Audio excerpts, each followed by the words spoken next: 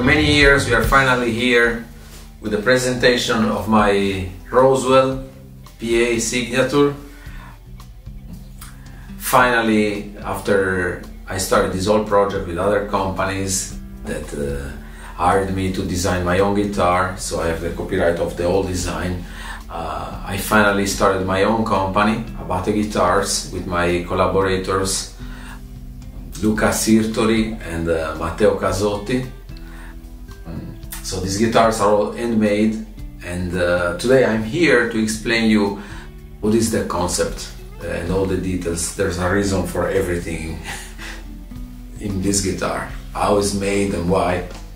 So let's start with the headstock. The headstock is like I like the 70s guitars with a big headstock like the Strat.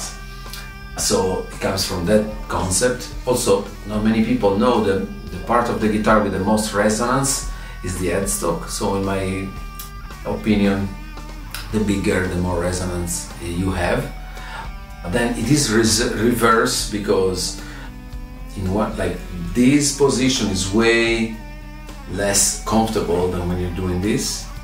This is way more natural. Usually when I'm tuning with a regular way, after a few seconds of tuning, I'm like getting, you know, some cramps. And so this is better for me. Also, this way you have the low string, the E string, that is longer than in a regular position where you usually have the first string, so which doesn't have much resonance even if it's longer. So it's better for this, for the transmission of the resonance. Of course, you know, in future models where we want to have maybe the tremolo, the lock, the nut here, the resonance will go even more. But still, you know, as you can see, there's a vibration going through. So it's that Jimi Hendrix tribute and inheritance, let's say. Then we have a little reinforcement here, because usually guitars with an angle on the headstock have a very weak spot here. They end up breaking, like Gibson guitars, it happens a lot. In this case it should be fine. Obviously the design of the guitar is made around my concept of guitar playing. So I'm a cross in between a shredder and a old school blues rock guitarist. I play almost every style, so I like funky, pop, etc. So this guitar needs to be able to play, played in every style basically.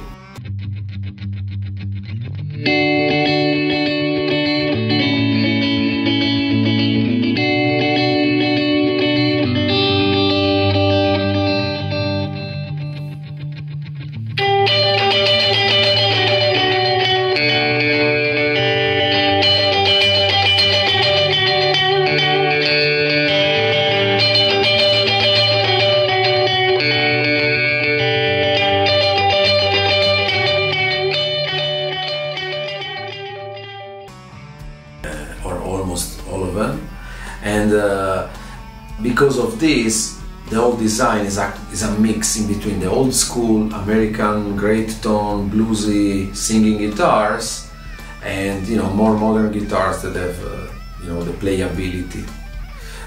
The only thing is that because of my way to play, I use strings that are 11s to 50.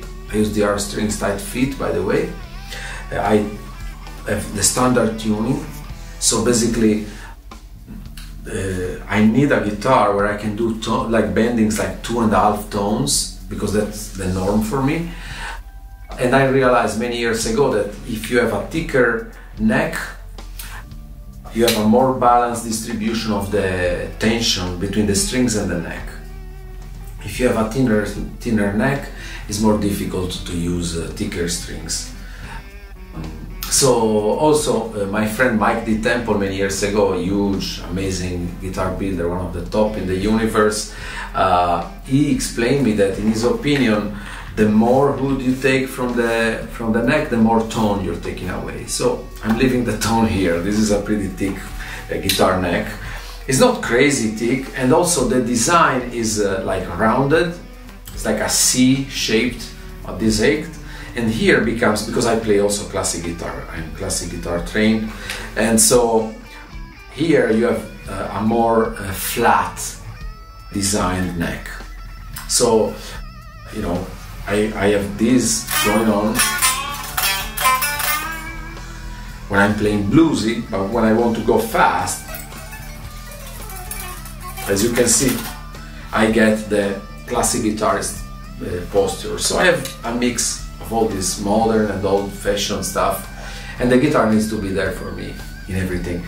Another thing I was very concerned about is the access to the last frets. So the guitar is 22 frets, but you see, without even touching the body, I'm already way over the end of the neck. So I'm really comfortable here.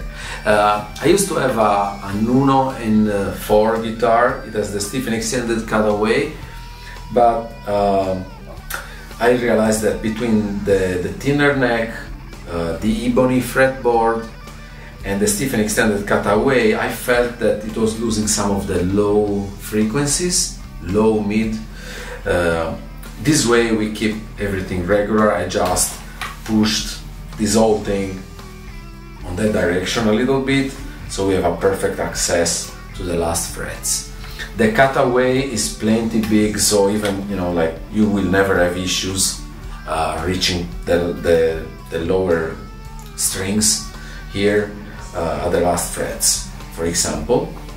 And it has 22 frets, not 24, because as I said, I can do 2.5 tones bendings, so I can reach whatever notes I need, but having a shorter scale gives me two things. One is that you have less, you know, when the string is vibrating like this, in my opinion, because everybody's own opinion, everything I say here is my opinion, so you are allowed to think different, but my idea is that the vibration of the string, this sense,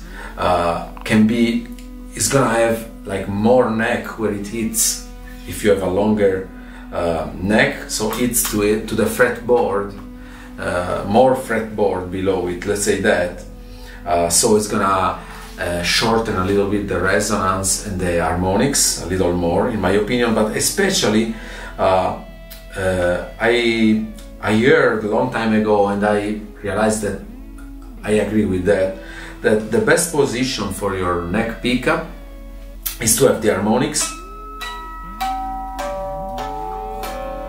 exactly on top of the magnets on the neck pickup.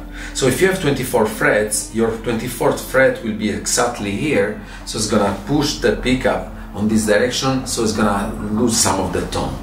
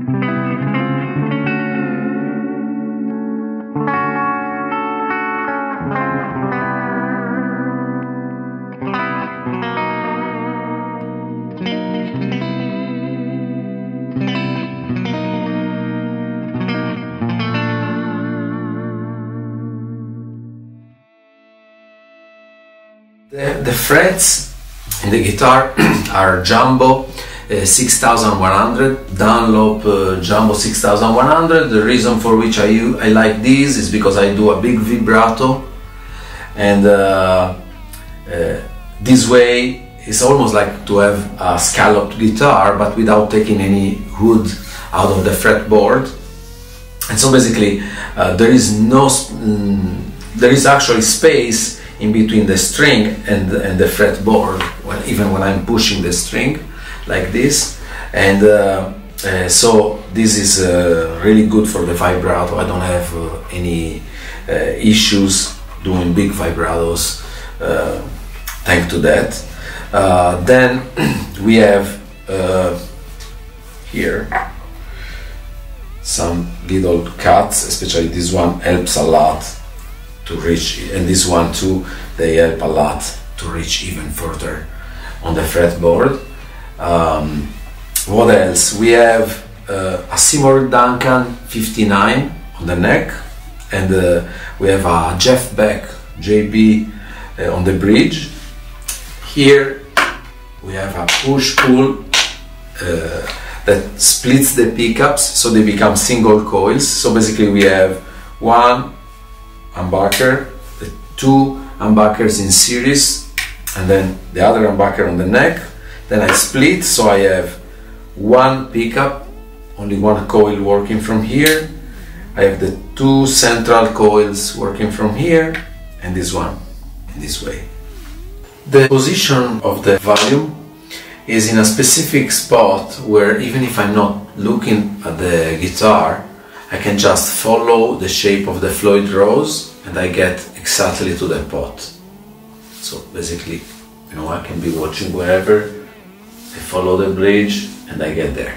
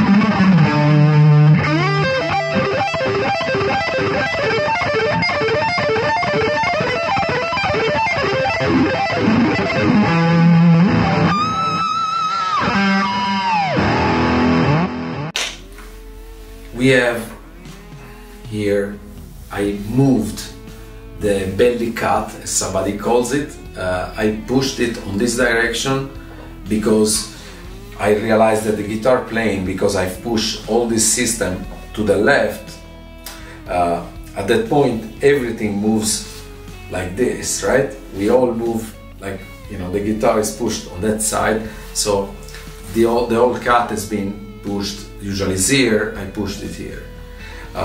Same thing with this. We have a rounded version of this that I made in a way that is already bending from here. So at this place. Also, during the year, I realized playing my very first version of this, that because we have all the square 90 degrees corners all over the guitar, it was really uncomfortable when I was sitting because I had the corner here, I was cutting my leg. So after a while I was suffering because of that while practicing. So the guitars have the 90 degrees angle to this point and to this point. This part is rounded purposely, so it's very comfortable when you're sitting and you're playing. And then we go to the Floyd rose.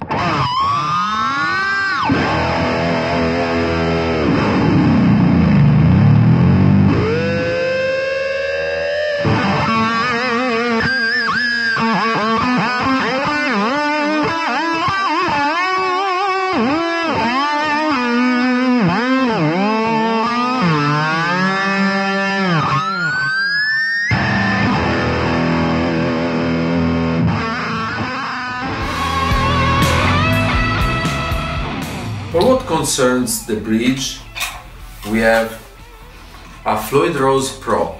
Now, when I first started using the original Floyd Rose, which in my opinion gives you a better tone and has a better construction, it's not only the original, but they use really good materials which affect the tone and the durability of the bridge. I had some issues with the regular Floyd Rose because usually comes out with all the screws, etc. In this way, the Pro is very flat, so I can have my arm and the end here, and I have no issues. They don't have any problem on top of the bridge. So this is the best solution you can have with the Pro. The pickup selector is in my favorite position. I had several guitars in my life, and I've learned first from my John Petrucci signature that had it here, and then from my Dimebag Darrell signature, and then the Nuno signature I did too.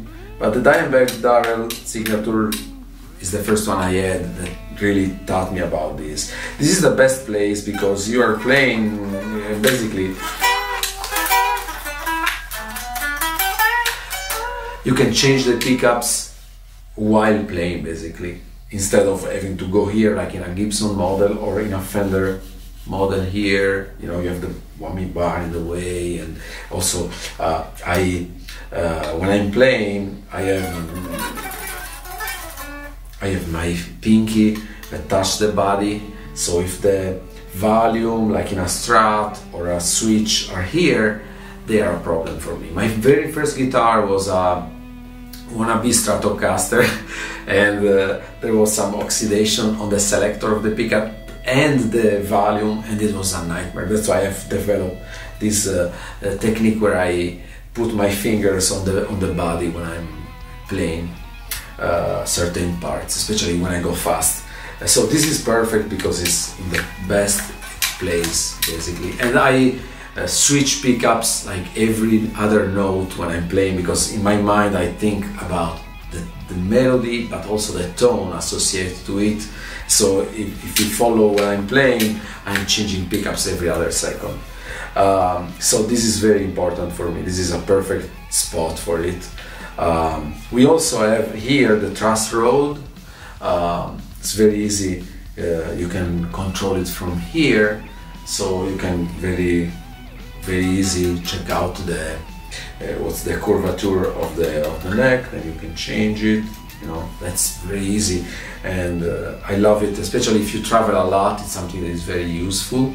Even if, you know, having a thick neck like this, you shouldn't be messing with it too often, especially after a while you have the guitar. And usually we use woods that are seasoned for many years.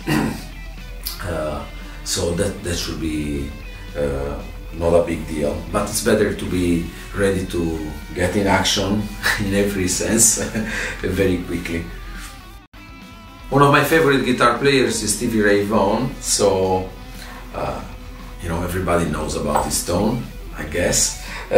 So the idea is that we have rosewood on the fretboard, maple on the neck, and alder on the body.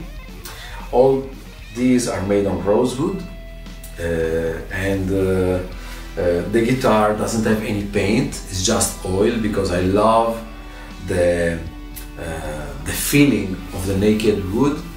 Like, I love it, for me it's the best. And also the more paint, the less resonance, so the paint stops some of the resonance. This way you have the most possible. The guitar, I mean, if you feel it in your hands where you're playing, this whole thing is vibrating like crazy, and the volume is super loud. It's super loud even without the amp, which is very important in my opinion. The guitar features Gotoh tuning keys. Everybody can customize the guitar if needed. So if you pre-order the guitar, we can do some changes for you. For instance, I've never used the panel here to enclose the springs, because I want to be able to adjust them if needed, if I'm traveling. And so this is how the guitar comes usually, but if you want we can also make it happen and put one of these here too. Not a big deal.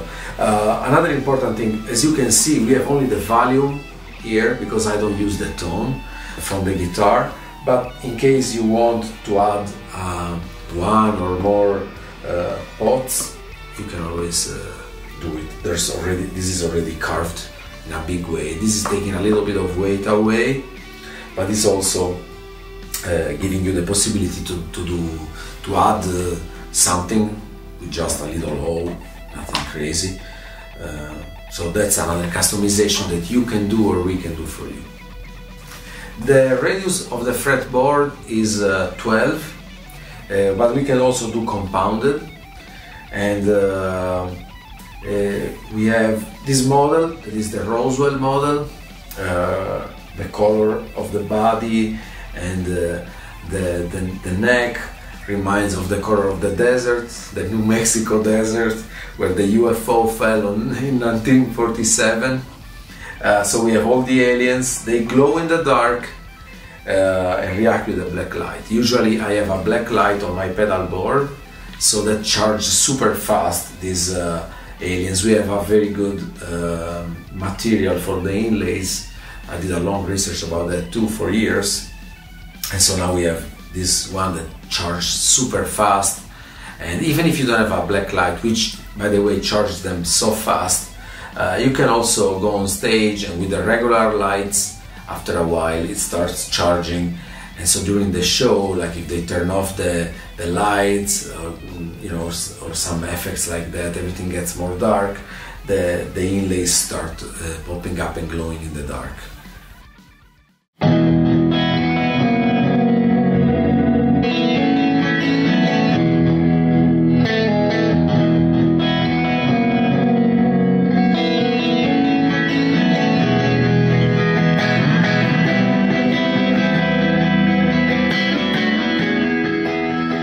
We have the UFO on the 12th fret, and we have also the dots that glow in the dark on the side of the neck.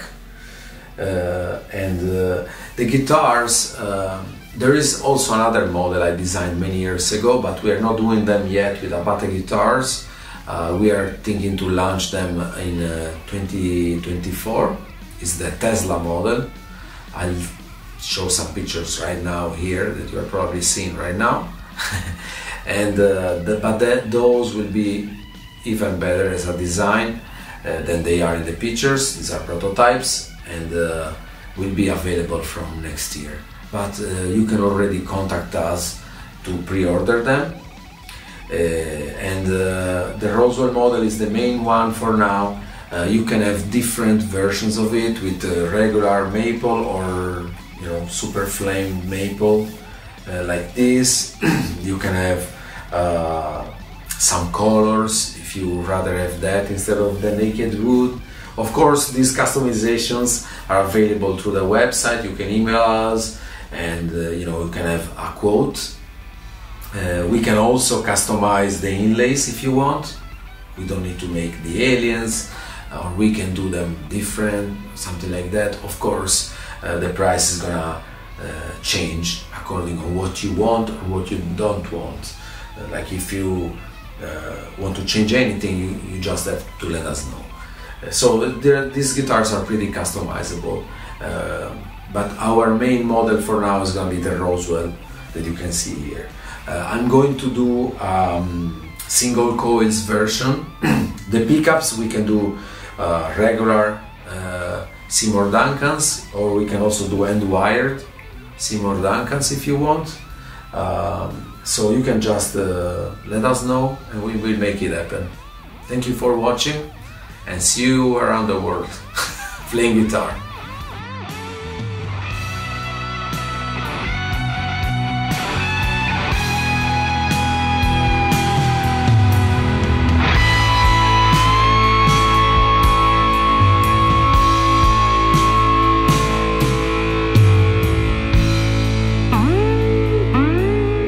Vamos.